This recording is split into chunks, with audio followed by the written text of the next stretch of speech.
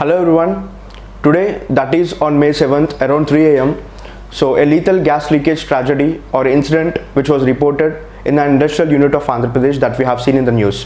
So ఈరోజు morning మనం ఒక న్యూస్ చూసాం that is related to Vizag gas leakage ani. So in this particular video now I will be discussing about the important facts related to this Vizag gas leakage. At the same time which gas is responsible for the tragedy అనేది చూద్దాం. Yes, so first అంతకంటే ముందు here we need to understand that why this incident happened. Okay, so ఈ industrial unit అనేది మన government of India lockdown announce చేసినప్పటి నుంచి ఈ ఇండస్ట్రియల్ యూనిట్ అనేది క్లోజ్ డౌన్లో ఉంది, షట్ డౌన్లో ఉంది. So that what happened is this industrial unit was being రీఓపెన్డ్. Okay, ఇది నిన్న రీఓపెన్ అయింది. సో ఈ రీఓపెన్ అవ్వడం వల్ల అందులోకి వెళ్ళి ఒక గ్యాస్ అనేది లీకేజ్ అవ్వడం స్టార్ట్ అయింది. ఎస్, సో దానికి రెస్పాన్సిబుల్ అయిన గ్యాస్ ఏంటి అనేది మనం చూడాలి. సో దానికి రెస్పాన్సిబుల్ అయిన గ్యాస్ అనేది styrene. Styrene is the gas which is responsible for the Vizag gas leakage tragedy. Yes, so ఇది ఎక్కడ జరిగింది అనేది కూడా important. So if we question where it is in the Visakhapatnam district of Andhra Pradesh. It's in Visakhapatnam district of Andhra Pradesh. We call Vizag instead of this Visakhapatnam. So దాన్ని మనం Vizag gas leakage tragedy అంటున్నాం. ఇది ఎక్కడ జరిగింది? విశాఖపట్నంలోని okay ఒక industrial unit, అది RR Venkatapuram అనే ప్రదేశంలో, వెంకటాపురం అనే ఊరు దగ్గర ఉన్న ఇండస్ట్రియల్ యూనిట్లో జరిగింది. మరి ఆ ఇండస్ట్రియల్ యూనిట్ పేరు ఏంటి అంటే LG Polymers. LG Polymers అనే ఇండస్ట్రియల్ యూనిట్లో ఈ గ్యాస్ ట్రాజడీ అనేది జరిగింది, ఈ గ్యాస్ లీకేజ్ అనేది జరిగింది అనేది మనం చూడొచ్చు. అట్ ద సేమ్ టైం ఇక్కడ మనం తెలుసుకోవాల్సిన ఫ్యాక్ట్ ఏంటి అంటే LG Polymers అనేది ఇంతకుముందు దాని యొక్క ప్రీవియస్ నేమ్ ఏంటి? ఓకే, దీని యొక్క ప్రీవియస్ నేమ్ వచ్చేసి హిందుస్థాన్ పాలిమర్స్. కానీ దీని యొక్క పేరు మార్పు అనేది ఈ ఇయర్ జరిగింది. ఈ హిందుస్థాన్ పాలిమర్స్ అనేది okay it change its name into LG Polymers now. So ఇప్పుడు వైజాగ్ గ్యాస్ లీకేజ్ ట్రాజడీ అనేది ఏ ఇండస్ట్రియల్ యూనిట్లో జరిగింది అనుకోవచ్చు? LG Polymers అనే ఇండస్ట్రియల్ యూనిట్లో జరిగింది, which is in Visakhapatnam of Andhra Pradesh. Yes, so ఇది అరౌండ్ 3 AM ఆ టైంలో ఇందులోకి వెళ్ళి లైక్ ఈ ఇండస్ట్రియల్ యూనిట్లో నుంచి గ్యాస్ లీకేజ్ అనేది జరిగింది. At the same time here we need to understand that which gas is responsible, A gas దీనికి రెస్పాన్సిబుల్ అనేది మనం తెలుసుకోవాలి. దీనికి రెస్పాన్సిబుల్ అయిన గ్యాస్ ఏంటి అంటే styrene is a gas which is responsible for this gas tragedy. Styrene is a synthetic chemical. ఇది ఒక synthetic chemical and it is in the family of benzene. ఇది ఏ ఫ్యామిలీ ఆఫ్ మెంబర్? ఇది ఒక benzene అని ఒక organic chemical ఒక ఫ్యామిలీలో ఇది ఒక స్టెరిన్ అని ఒక కెమికల్ ఒక గ్యాస్ వల్ల లీక్ అయింది అనమాట. It is nothing but synthetic chemical. Okay, స్టెరిన్కి చాలా పేర్లు ఉన్నాయి. So we have different names for the styrene. So first we need to understand what are the different names of the styrene. Okay, styrene యొక్క different names ఏంటి అంటే vinyl benzene is another name for styrene.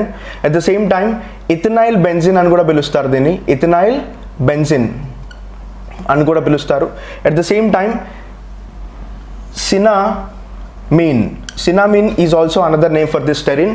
At the same time another name వచ్చేసి phenyl ethylene. So these were the other names for styrene యొక్క other names ఏంటి అంటే vinyl benzene, ఇథినైల్ benzene, cinnamon and phenyl ethylene. So ఇప్పుడు ఈ styrene మనకి ఇదేమనుకున్నాం, ఈ styrene అనేది ఒక important gas which belongs to the family of benzene. ఇది బెంజిన్ యొక్క ఫ్యామిలీకి సంబంధించిందని. If you want to know the structure of the benzene, here this is the structure of the benzene. ఇది బెంజిన్ యొక్క structure. This is the structure of the benzene and we can also call this structure for the styrene. ఇది styrene యొక్క structure కూడా అనుకోవచ్చు. So ఈ యొక్క gas అనేది అంటే ఇది ఒక ప్రమాదకరమైన గ్యాస్ అనేది లీక్ అవ్వడం వల్ల ఇప్పుడు వైజాగ్లో చాలామంది ఓకే వాళ్ళు అస్వస్థకి గురైన ఛాన్సెస్ ఉన్నాయి. At the same time these people were too much affected, వీళ్ళు చాలా ఎఫెక్ట్ అయ్యారని మనం చూడొచ్చు. సో ఈ గ్యాస్ లీకేజ్ ట్రాజడీకి ఓకే రెస్పాన్సిబుల్ అయిన గ్యాస్ ఏది అంటే స్టెరిన్. ఓకే, సో ఇప్పుడు మన స్టెరిన్ గురించి వస్తే okay if you want to know about the styrene, it is a derivative of benzene. ఇది బెంజిన్ అని ఒక కెమికల్ యొక్క derivative. At the same time it is a colourless oily liquid. ఇది ఒక కలర్లెస్ ఆయిలీ లిక్విడ్గా ఉంటుంది. At the same time some parts are some aged samples, వీటి యొక్క aged samples అనేవి ఏ కలర్లో ఉన్నాయంట? ఈ ఏజ్డ్ శాంపిల్స్ అనేవి ఎల్లోయిష్ కలర్లో ఉన్నాయి. So this is a important information that we need to know about styrene. Okay, styrene యొక్క నేమ్స్ వేరే నేమ్స్ వచ్చేసి vinyl benzene, ethanol benzene, cinnamon, phenol ethylene. At the same time, styrene యొక్క composition గురించి వస్తే it is a derivative of benzene. At the same time దాని యొక్క colour it doesn't have any colour, it is a colourless oily liquid. Aged దాని యొక్క aged samples, దాని యొక్క samples అనేవి ఏ కలర్లో కనిపిస్తాయి అంటే మనకి ఎల్లో కలర్లో, ఎల్లోయిష్ కలర్లో కనిపిస్తాయి. This is important information.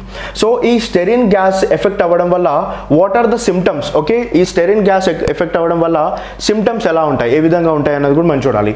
So styrene gas effect అవ్వడం వల్ల సిమ్టమ్స్ ఏముంటాయి అంటే, ఓకే, ఫస్ట్ బ్రీత్లో డిఫికల్టీస్ వస్తాయి. Breathing difficulties will be occurring. Breathing difficulties will be occurred. At the same time okay, skin పైన ర్యాషెస్ వస్తూ ఉంటాయి. Skin rashes will be appeared. At the same time ice అనేవి blur అవుతూ ఉంటాయి. So ice become very blurred. At the same time అన్కాన్షియస్లోకి వెళ్ళిపోతారు. Unconscious will be also a symptom for this. Unconsciousness is also a symptom for this. At the same time vomitings kuda jarugutu untayi. And it is very dreadful gas which affects too much of people and it is very dangerous gas. Okay, so ee gas tragedy jaragadam valla ippudu Vizag lo chala effect undi and most of the people were affected and the people were having these particular symptoms. Okay, these particular symptoms undadam valla almost ippadi varaku oka 5000 people affect ayanattu. At the same time అందులో ఒక 8 members చనిపోయినట్టు కూడా మనకు తెలుస్తుంది. So దీనికి like ఈ gas tragedy గురించి మనం overcome కావడానికి ప్రికాషన్స్ ఎలాంటివి తీసుకోవాలనేది కూడా ICMR కొన్ని ఇంపార్టెంట్ ఇన్స్ట్రక్షన్స్ ఇచ్చింది. At the same time, Government of India is also responding upon this particular incident. Here we need to understand that the people should wear the wet masks, not the dry masks. Wet masks are wear chali.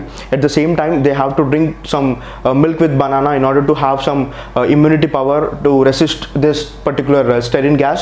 At the same time, these people, if the people having too much of vomitings, they have to take డోమ్స్టాప్ tablet కూడా వేసుకోవాలి అని ICMR సూచించింది. So ఇప్పుడు మన ఇండియాలో like trend అవుతున్న at the same time very sad incident ఏది అంటే Vizag gas leakage. So hopefully ఇది రికవరింగ్లోకి వస్తుంది, at the same time control అవుతుంది అనేది మనం అనుకోవచ్చు. అట్ ద సేమ్ టైం ఇలాంటి గ్యాస్ ట్రాజడీలు మన ఇండియాలో ఇంతకుముందు ఏమైనా జరిగాయా అనేది కూడా మనకి చాలా ఇంపార్టెంట్. సో ఇంతకుముందు 1984లో ఇది చాలామందికి తెలిసిన issue which is Bhupal gas tragedy అని మనం చాలాసార్లు విన్నాం. Bhopal gas tragedy. This was an incident which was happened in the year 1984 and ee gas tragedy ki responsible aina gas edi ante methyl isocyanide was a gas which was responsible for this Bhopal gas tragedy. Okay, idi A industry unit లో జరిగింది? ఇది కూడా ఒక industry unit లో జరిగింది. Union carbide of India limited అనే ఒక industrial యూనిట్లో జరిగింది which is in Bhupal.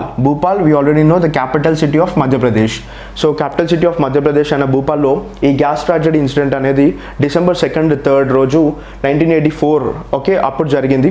So దానికి సంబంధించి ఆ భూపాల్ గ్యాస్ ట్రాజడీకి సంబంధించిన ఒక గ్యాస్ ఏది which is the gas which is responsible for this Bhupal gas tragedy is methyl isocyanide. Here we need to understand.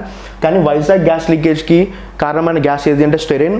At the same time, ఈ భూపాల్ గ్యాస్ ట్రాజడీలో ఆల్మోస్ట్ ఒక 5 lakh people affect అయ్యారు. At the same time, out of 5 lakh people, according to Madhya Pradesh government census, around 3,700 people died. So ఇది ఈ Vizag gas leakage కూడా అట్లాంటి ప్రమాదకరమైన ట్రాజడీయే.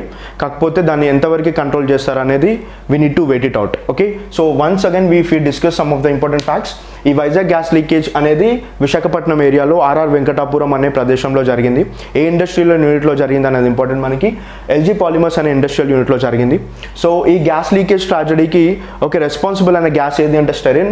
ఈ స్టెరిన్కి సంబంధించిన మిగతానే ఈ స్టెరిన్ని వేరే విధంగా కూడా పిలుస్తాం.